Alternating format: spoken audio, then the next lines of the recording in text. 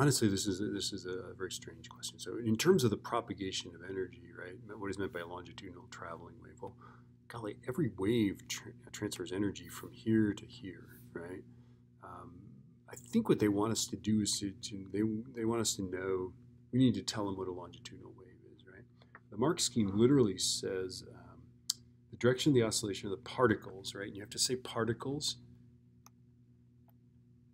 or in this case, you could say the coils, right, of the spring, right, is also accepted, right, grudgingly, right, is of the motion is in the direction of the propagation, right? So let's say the particle is going this way, right? The particles themselves just go back and forth. It's in that direction. It's longitudinal. Remember, that is motion along, right?